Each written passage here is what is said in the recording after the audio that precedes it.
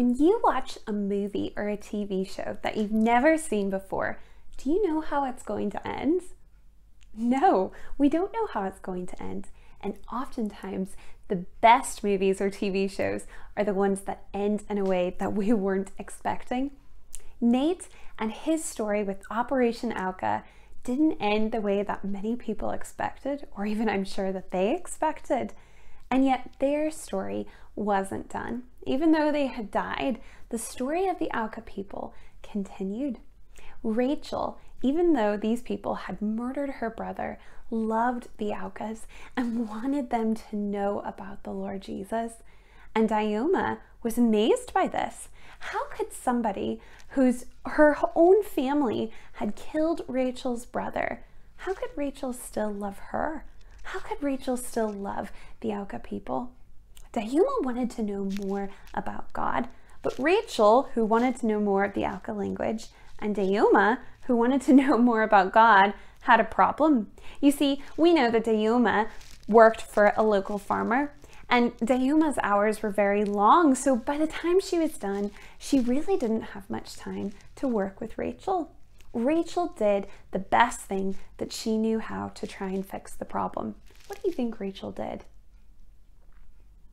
Ooh, those are probably some good answers, but Rachel prayed. Maybe you said that. Rachel knew that God had the answer, and so she asked God to take care of this.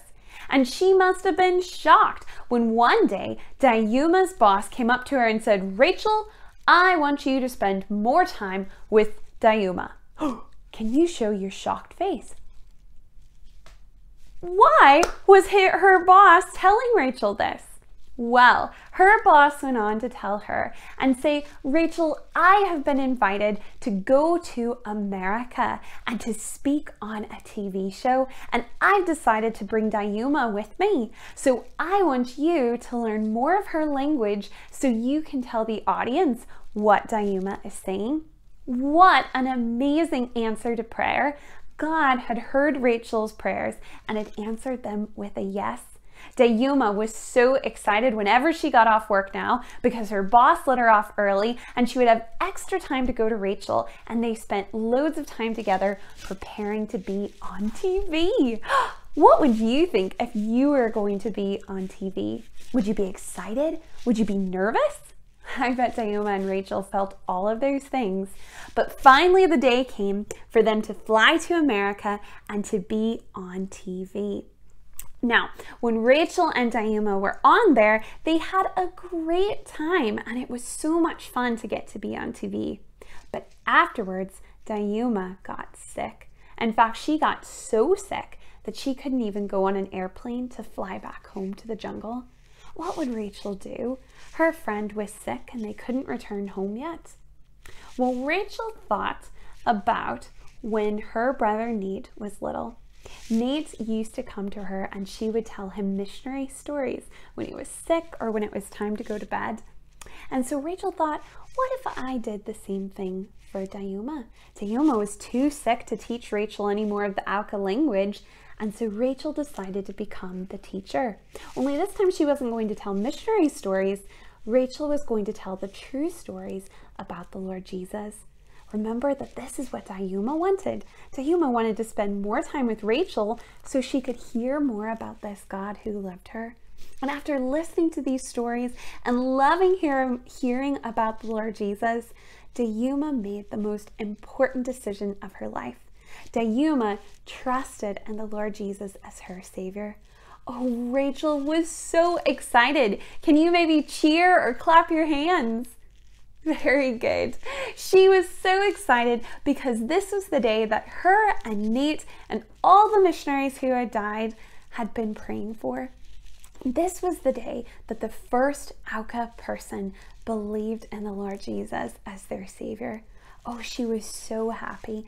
And even more than that, Diuma was so happy. She knew that God had begun a change in her heart.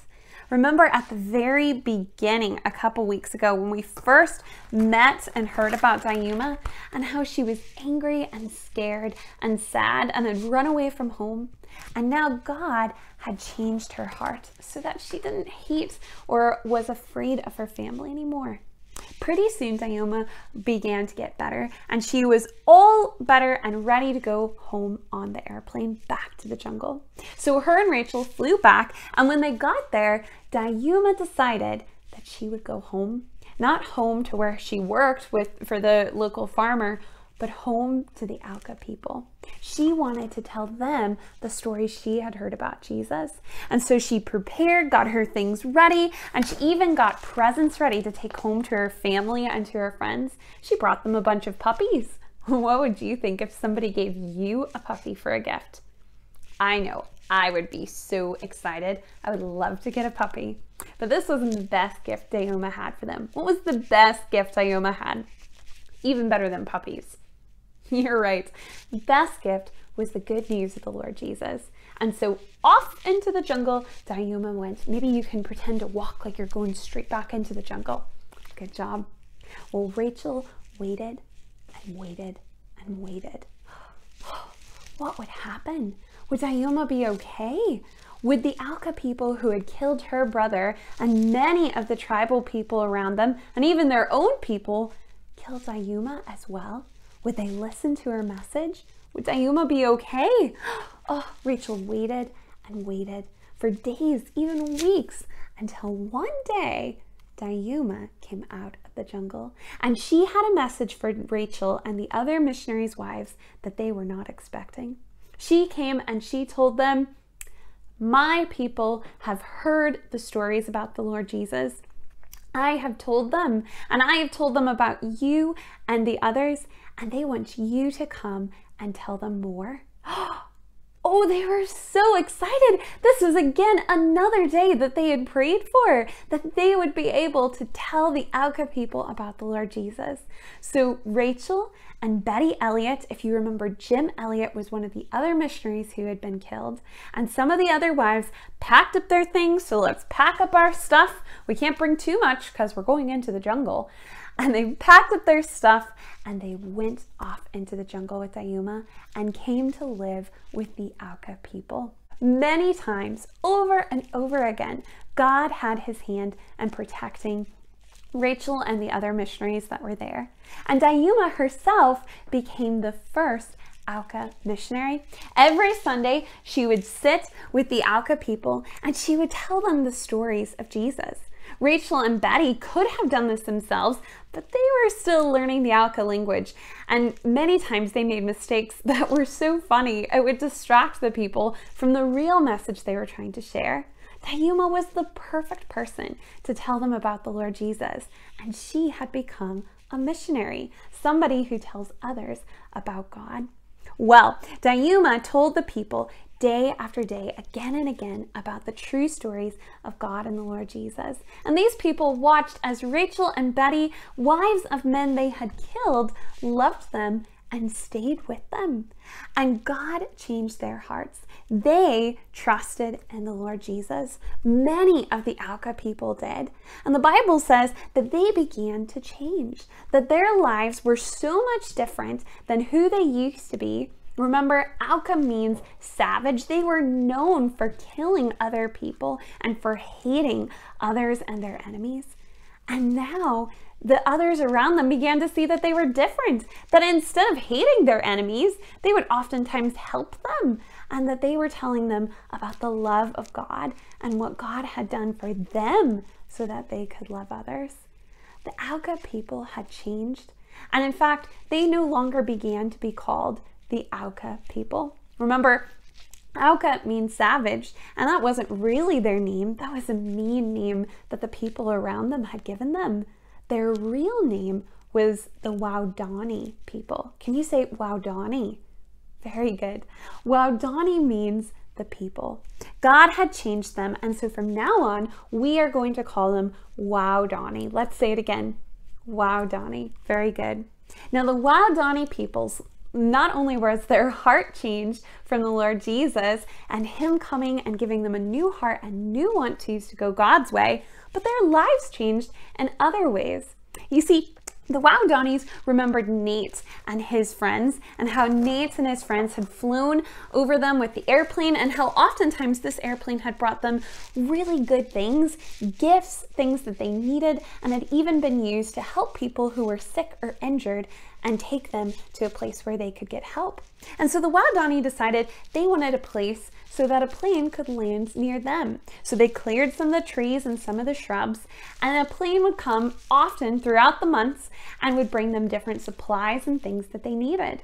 What are some things you can think of that they might have needed? Yeah, maybe some of those were things that the plane did deliver. But one day the plane delivered the best thing that they could ever get. What do you think that was? Well, what the plane delivered was the book of Mark from the Bible. You see, Rachel and others had been working so hard to learn the Auca language and to teach the people how to read that they translated parts of the Bible into the Auca language. So now the Auca, or Waodani, the Waodani people now could read the Bible for themselves. They could read about God for themselves, and when they began to read about God, they became even more impressed with how much they needed to share this message with the tribes around them. And so the Waodani began to travel and tell the other tribes in the jungle around them about the Lord Jesus. The Waodani people became missionaries. Now, sometimes they would go and walk up to a village on foot and try and tell them, and sometimes this worked, and sometimes it didn't.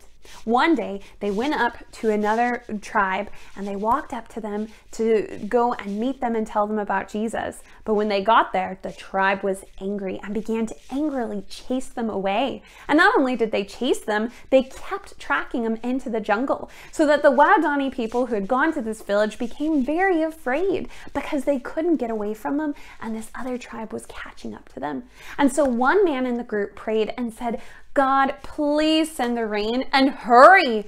And right after that, rain came pouring down, and the Waodani people were able to escape because the rain washed away their footprints. The Waodani people decided to think of another way that they could tell these people about the Lord Jesus. And they remembered Nate's plane and how Nate had told them about Jesus at first by bringing gifts and flying them over them, and by telling them good and friendly things from the airplane to show that they were friends. And so the Waodani people got somebody to fly them over other villages and did the same thing. And oftentimes this worked as well. The Waodani people had been changed. Not only had their lives changed, but their hearts had changed. Not all the Waodani people changed and trusted in the Lord Jesus, but many did. We've seen in Operation Auca how God has done many things that only God could do. Only God could take a man like Nate Saints, who knew how to fix things and work with things with his hands when he was a little boy, and take him into the jungles of Ecuador. And only God could take his murder and the other 4 missionaries who had died and use that to tell others about God, about the good news of Jesus. Only God could take Rachel and could give her a love for the people who had murdered her brother. A love that was so strong that Rachel went to go and live with the Waodani people, like we know, and she lived with them for the rest of her life. Only God could do that. Only God could take a little girl who was scared and angry and afraid and take her out of the jungles and make her a missionary to her people. God had changed Diana's life and used her to change many other lives. Only God could bring this man back into the jungles to live with the Waodani people. This man's name is Steve Saints.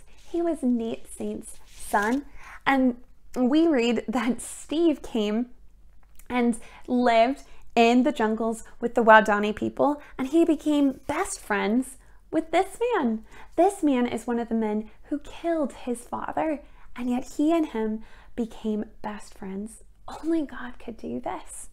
Only God could take the story of Operation Auca, the true story, and use it to share the good news of the Lord Jesus with many people around the world, and to excite thousands of people who have trusted in the Lord Jesus to become missionaries themselves. Some missionaries went on to go into the jungles and deserts, like Operation Auca. Other missionaries were missionaries in cities, and other missionaries did things that we don't often think of, like they wrote the story of Operation Auca. All these things God did, and only God could do that. And the Bible says that if you have trusted in the Lord Jesus as your Savior, God wants to use your life too.